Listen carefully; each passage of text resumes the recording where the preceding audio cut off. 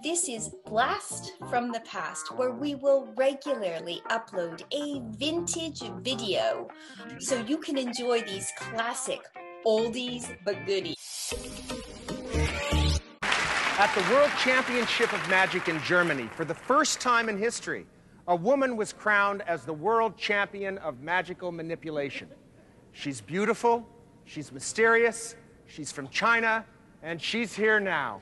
Let's welcome Juliana Chen.